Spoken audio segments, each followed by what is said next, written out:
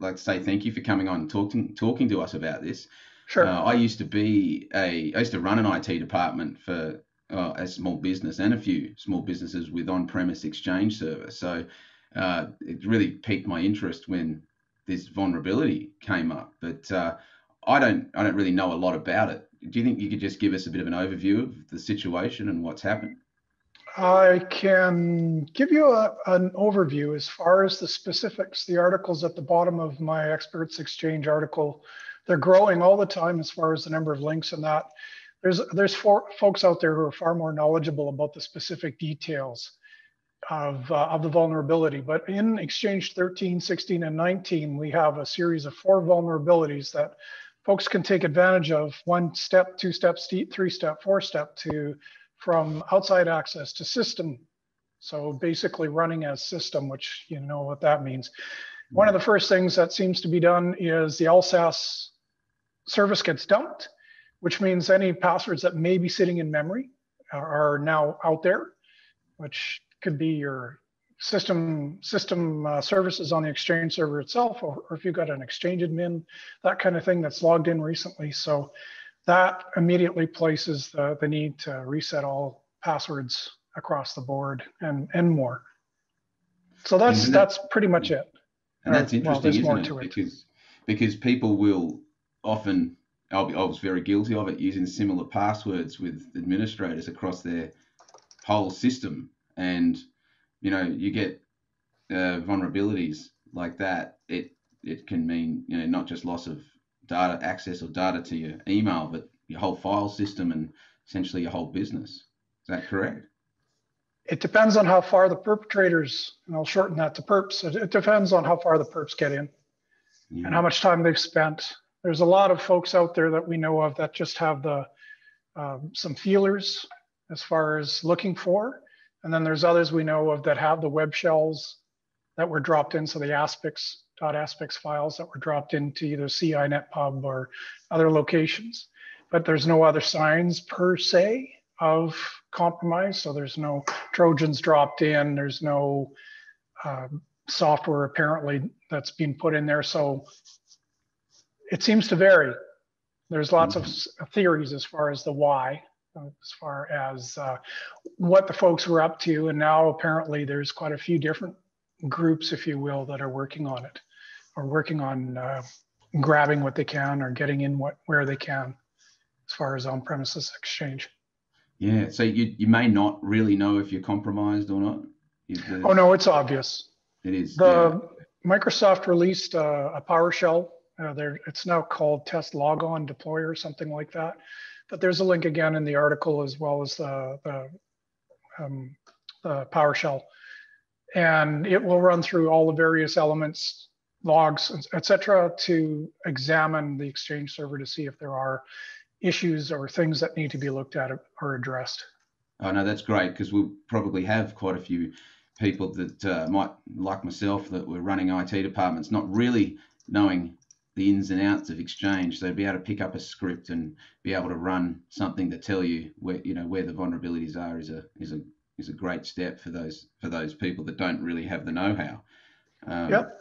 So what other things can like small businesses do, maybe like those ones with small IT departments, quickly do to mitigate the risk? The first thing is patch. Obviously. There are some mitigation steps that Microsoft released after the fact where you can disable various virtual directories within the Exchange server itself.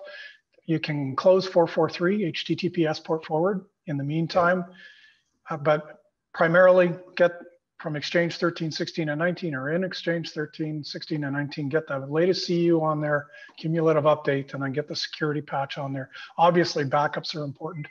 So there should be known good backups in place. So if the server is compromised, you can backstep to before the compromise date, which is usually in the aspix files creation date. So you backstep your Exchange server. If you've done best practices, where you've got your operating system on a partition, your Exchange files in a partition, then your logs and databases on their own partitions. And the only thing you have to restore is the OS and the Exchange files themselves. And then you can do what's called a forklift. That's in the PowerShell for that is in the article, my EE article. And then you go and CU, then you go and do your security update. That, and obviously in the process, watching all of the, or looking into all of the Active Directory accounts and that, there's some PowerShell scripts in place also in the article to have a look and see if there's new accounts created, what members of domain admins, schema admins, enterprise admins, etc. So there's a number of different PowerShell scripts also in the article that can help you figure out what's going on, where it's going on, as well as local admin groups on every computer object in Active Directory. So there's some ways to gather some intelligence. The other thing is your edge device. Hopefully you're running a corporate enterprise level, so SonicWall, Palo Alto, FortiGate, and have a security subscription in place. The intrusion protection services that are run on the edge have been, from what we've seen, about March 2nd or thereabouts. Most edge devices with security IPS intrusion protection have been blocking any probes or any attacks from the edge, so they don't even get to the exchange. That doesn't mitigate what may already be there, because the first signs seem to be the last week of February. So that would be that. And that's your firewalls and things that. That's correct. Yeah, that's correct. Now, with this, does this affect older systems? So, like some people that might be running older Exchange servers than 13. Exchange 2010 does have a patch for one of the four. The other three it is not vulnerable for. And from what we're seeing so far, it's the low-hanging fruit, so 13, 16, and 19 that are being picked on. 2010 takes local, I think it's admin access, or it takes a foothold on the internal network already to exploit. So that's relatively a moot point. Yeah, no, that's good to know. And anyone who's upgrading to these new ones, the patch, is that included already no. in any new systems? No. So you would still, if you were installing any of Exchange 13, 16, or 19 today, you'd need to make sure that you have the patch ready to go. That's correct. You'd be installing using the latest cumulative update because it's autonomous. Each update is actually a reinstall of Exchange Server. Then applying the security patch. Then you can use, there's a Microsoft tool to test from the outside to make sure there's no vulnerabilities present, and you're good to go. Oh, that sounds really good. And now you've also written this article. We've mentioned it a few times. We'll include it as part of the documentation with this video. But you cover quite a lot of good points about the vulnerability itself, and like you said, there's some scripts there. So they're very good things to be able to have access to. I think with Expert Exchange, you've been able to bring it all together. You're not trying to find bits and pieces on the internet. So everyone have a look out for Philip's article. Yeah, that's basically why it's there. I thought about putting a blog post on our own blog as well. At some point that'll happen, but time constraints. We've got projects that have been put on hold because we've been scrambling. Not only, we took care of our clients right away. It was a 2-day process, almost straight through. And then since then, we've been helping out with folks who are in a jam. They look signs of compromise. What do I do? How do I do a forklift restore, that kind of thing. So that's taken a fairly significant amount of time over the last week as well, making sure that folks are helped that need to be helped. Yeah, I'm sure you've had quite a few phone calls from clients going, what do I do? And well, we sent out an email. Yeah, we sent out a broadcast email right away letting folks know their mail server's going down, and it's going down pronto as far as getting it patched and making sure it's secure. Mm. And is there any issue with people like that don't have that help? Is there somewhere where they can get the help? Maybe they're a small business that just employ IT from time to time, that kind of thing. Is there somewhere that they can go and get professional help like that? We're a rare breed, I'm finding. Those of us that still work, Michael B is one of the experts that I've also referenced in the article. He's put some pretty good points up. He's vastly superior as far as his Exchange abilities go compared to myself. There are a few of us around. I'm a former small business server MVP, so I've been working with it since back office days, so Exchange 4, Wow. I think it was Exchange 4.0 or 5.0. It might be Exchange 5.0, and then 5.5. And my modus operandi, if you will, was SBS was a perfect, this is how you do it by Microsoft. So I tore it apart and put it back together many times to figure that out. So that's where the Exchange background comes from for myself. Yeah. If you still have Exchange on premises and nobody to help you with it, then there's two questions you got to ask yourself. If there's nobody locally or regionally, or you don't really need, even nationally, you don't really need somebody local. As long as that person is competent, knows what they're doing, has been working with Exchange for a long time, can demonstrate that competence in some way, shape, or form, so blog posts or help on forums and that kind of thing, then the cloud is probably the way to go. But if you do have somebody who can help you out, I know the number one reason why our clients are all on premises, well, there's a few reasons, but one of them is the data is where they can see it. And then there's a net to grab if something breaks or doesn't work or something along those lines. And they can reach out and say, hey, something's not working. Or well, in our case, it's rare that things break in Exchange, very rare. So that's the primary reason. Then it's a fixed cost, and it's not very expensive to run the solution over 5 years. Yeah, I mean, I'd imagine you'd probably get people wanting to move to the cloud, and you'd challenge their ideas somewhat sometimes with one way or another. It becomes a matter of, is it the right fit? Now, like I said, there's a type of organization that just doesn't have the ability to get the right kind of IT help. And they're the ones that would primarily benefit from having their services in the cloud. That being said, the cloud has its issues. So there's no perfect system. As much as folks are saying, oh, on-premises Exchange is evil, blah, blah, blah right now. The reality is that Office 365 has experienced plenty of downtime over the last year, Azure, AWS. There's plenty of third-party cloud services that have gone poof because they got encrypted and didn't have a proper segmentation and network architecture. Huge companies. So that ultimately it's the human that needs to be trained, and that's the end user. Because everybody absent-mindedly clicks on something, and you can only have the best security, intrusion protection, et cetera, et cetera, et cetera. And that ain't going to help you when somebody clicks on something. That's right. So you can't protect against being human, can you? That's ultimately, when you look at the chain of events from start to finish, it don't matter how good your security is. Doesn't matter if you're on premises, in the cloud, somebody clicks on something, you're hooped. Yes. Bada bing, bada boom, done. Been there, done that quite a few times too. I yes, know sir. what you mean. And now, is it? You mentioned Michael B. Is there any other experts that people could reach out to in your area that you'd recommend, and especially on Experts Exchange? You know, we've got quite a breadth of people there. Right now, Michael B. is probably the first line that I've seen on Experts Exchange. There is Dave Shackelford is an Exchange MVP, former Exchange MVP, who I'm friends with. He's also somebody that you can just do a quick search for Dave Shackelford, and he turns up all over the place. Very, very competent, very smart individual. When I run into a problem of some sort, it's either Michael or Dave that gets a question from myself. So those would be the two. Off the top, I can't think of anybody else on Experts Exchange. There's a few users, but I haven't seen them around for a while on various Exchange-related questions on the forum.